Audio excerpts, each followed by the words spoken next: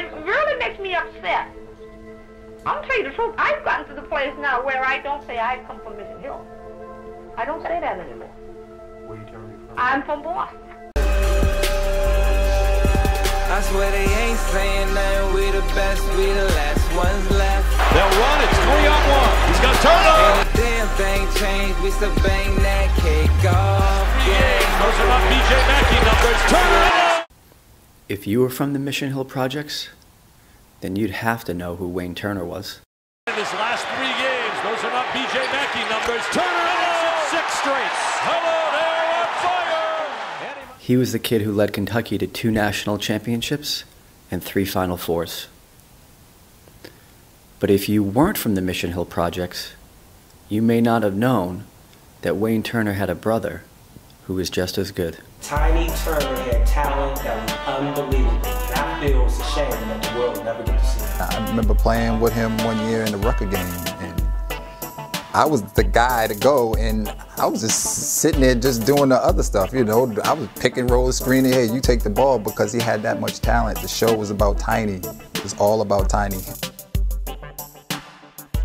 When these guys were playing basketball, I do remember that that was almost the only time they really looked free, you know, and looked like happy and fluid, you know. And the bell would ring and boom, back to the cell, you know. Wayne was lucky to get out of here. He was very lucky to get out of here, you know. And Tiny not so lucky, right? Tiny not so lucky. You had Wayne Turner, a McDonald's All-American, and Tiny Turner, a street ball legend, both living under the same roof. There were a lot of young people in Mission Hill that found themselves challenged by social and political forces that were way, way beyond their control. You know, it's nothing for me to come out of my mother's house, going to school, and there's a dolphin in the hallway getting high. You know, somebody's in the elevator smoking crack. This is things that we seen every day, every single day as a youth. I mean, yeah, it was very difficult for me to see Tiny slip away, because Tiny wasn't the first one to slip away.